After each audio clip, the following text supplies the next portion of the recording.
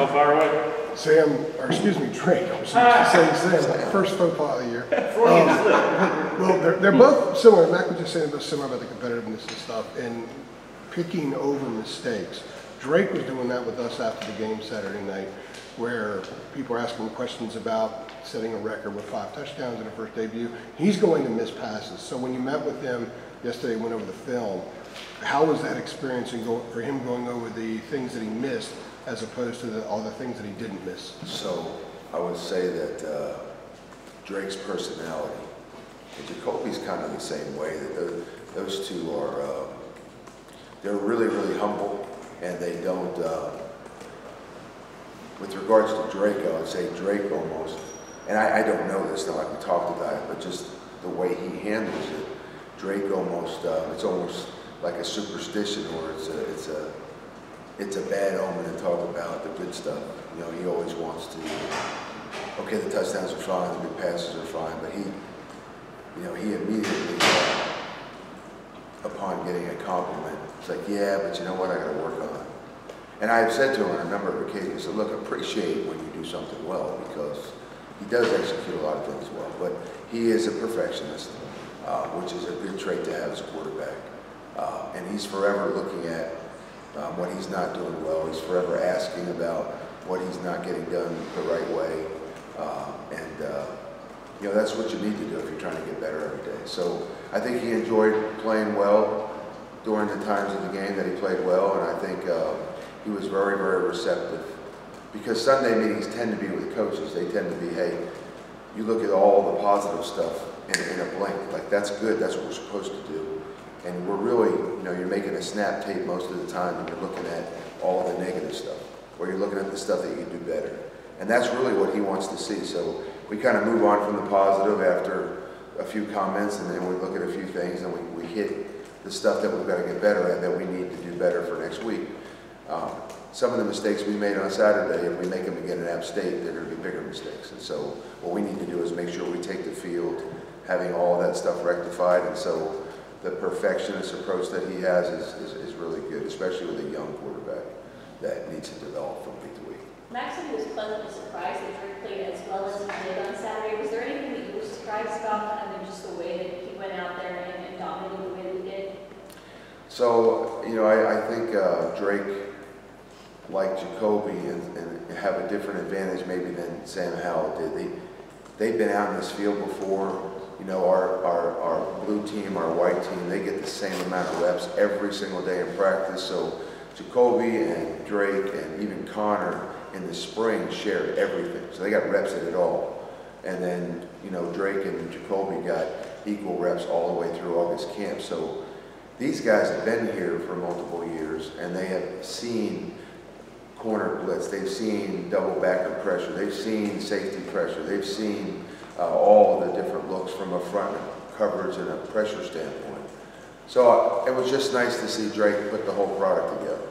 You know, and he's got a good number of plays. I'd say we played 78 snaps. I think Jacoby got 8, and Drake might have had about 70 or 71 snaps. And I'd say 55 of them we really liked, and there might have been a dozen or 15 plays out there that we'd like to have back and handle differently. You know, there were some things where we had the deep shot open and he took the check down, so there was a positive on the play, but it could have been explosive, those types of things. And really the biggest thing is we wanted to settle his feet in the pocket. He was way too active with his feet, he knows that, and so we need to kind of stay at the top of the drop unless we really have to get out of there. And that'll be an emphasis for he and I this week. Not to give, obviously, your offense and play calling away, but what have you changed to adapt to what Drake does well, or what you want him to do well and utilize? I know the red zone looked a little different at times. Maybe how you move him is maybe potentially different than Sam. So I have alluded to this a number of times, but I have always felt, even going back to watching him live in playoff games in high school, that he never gets the credit for the mobility that he has. You know, and I heard Coach Brown talking about him in summer workouts beating some of the other skill players on a lot of our COD stuff and our speed stuff and our explosion stuff. So he's quick. You saw that when he took the burst down the right sideline off the draw.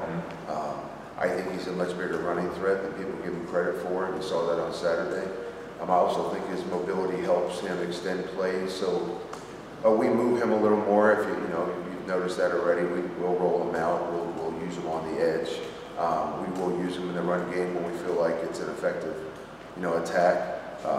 But we want him to do what he did Saturday. We want him to distribute the ball to the talent that we have and use his legs, as an add-on.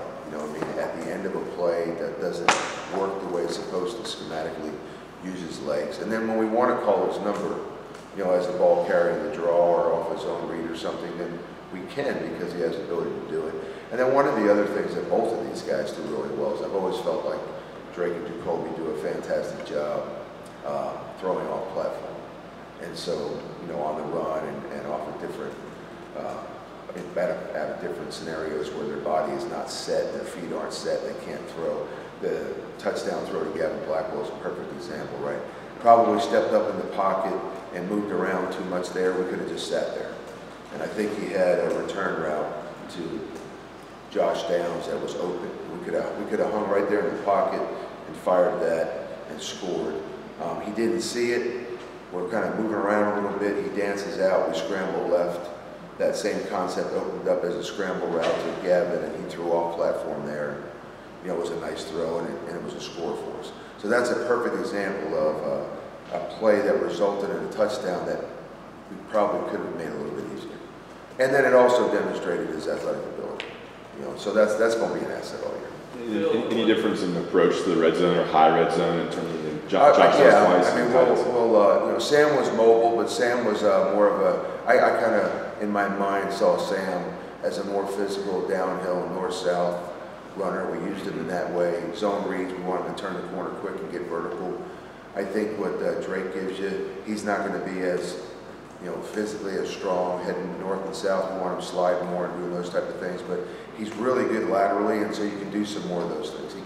He can roll out, he can run naked, he can be mobile laterally, and it's just one of his strengths, so we're going to use it.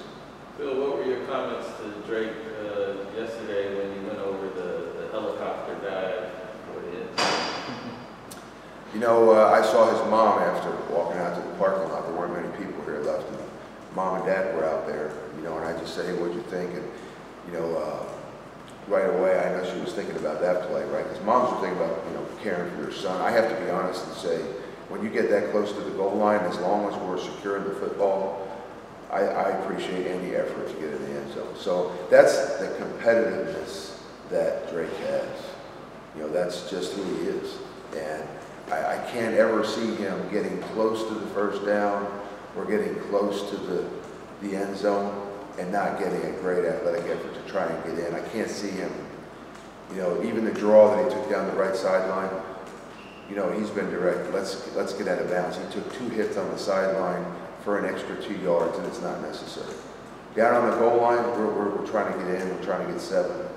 And so I appreciate it. I just want to make sure when you elevate and get up in the air, the ball tends to work away from your body. So, it's Javonte Williams. He got up in the air on a play against Duke a few years back, and the ball came out because it's not a natural thing that you do, and where you're maintaining the ball position against your body, it's hard to do. But that's Drake being competitive. I appreciate it. I think our team appreciates it, and as long as we're taking care of the football, I'm good with it. I wouldn't want to see that out at the 40-yard line. And can you give us a sense of how much of the package Marion Hampton has right now? Did he do what he did off of very limited? I'm smiling because between Coach Brown and Coach Porter and myself, we've had numerous conversations about Omarion Hampton having a package last week in the game because he's a freshman and he didn't start the game. We got him in as the game started getting into rhythm a little bit. But this package soon became, we're playing Omarion all the time, right? So it was going to be, hey, let's protect him and let's see how he does, and let's get him the ball, and let's get him some protection, and let's get him a look at a throw, just to see how he responds to all this stuff. And once he started playing, and once he started executing, and once he started producing, which is probably the key word there, that kind of went out the window for me in my mind. and I ran the offense with him, you know, and he did a good job mentally of being in position and executing what he needed to execute. And I thought he ran the ball well. I don't think that guy's going to get better as time goes on. He reminded me of year one Javonte Williams for us, when Javonte used to break out into the open field and didn't have the moves, didn't do as good at the point of attack against a second or third level defender. And then Javonte comes back a year later, and you know he has the most missed tackles in the country in college, and I think he led the NFL on that last year. So I'm hoping that Omarion will develop that same thing, and so that's something I know Coach Porter's talking to him about right now, is having a little bit of an understanding and a repertoire once we beat the line of scrimmage about managing the next guy that addresses him in the run game. Where's Omarion with respect to the non-running things that he needs to do? Better. You know, what's easiest for a running back? To know how to take a handoff and run the football. So that's what comes naturally. But he catches the ball very well, truthfully. We have utmost confidence in throwing the football to him, as we do most of the backs. And, you know, the protection is probably the longest learning curve for any running back in most offenses, and that's true here. But we're to a point now where that's not a concern for Omarion. It's just we wanted to try to make sure we got him enough reps in practice, so we felt as confident about him in pass protection as we do throwing him the football and handing the ball off in the run game. You kind of touched on that, but how much can the depth chart change after one game? Not just running back, wide receiver, offensive line. Like, how much do you put stock in what they did in that game, and how that changed the depth chart? Well, I would say there's a lot of weight put on how they actually execute in an actual game. It's so different from our scrimmages, which were very competitive, and those are obviously very different than practices. So in-game performance and production to me carries a lot of weight, and I don't know how much that's going to drastically change the depth chart. I think where we are, Ross, truthfully, it's not about who's first or who's second or who's third or who's in the rotation and who's not. It's more about trying to develop anybody that we think is within reach of helping us or contributing to the win on Saturday. Because we really want to get, you know, I think we played 18 guys in the regular rhythm of the offense on Saturday, and we'd like to get 18 to 22 on the field every week. So it's always looking at, okay, this guy is in the rotation, but he's the weak link. What can we do to get him better, so that we're just taking the field with a stronger 18 or 20 players every week.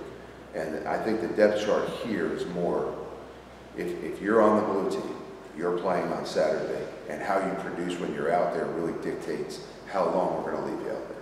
And then the only other thing that would make that change is the fatigue factor. Like Josh Downs can go all game for the most part. De'Ami Brown was special that way. Great endurance. He could go all game. Those two guys only come out when they take themselves up. Right now we're in a rotation to keep the backs fresh. Coach Lilly did a great job of keeping all three tight ends in the rotation.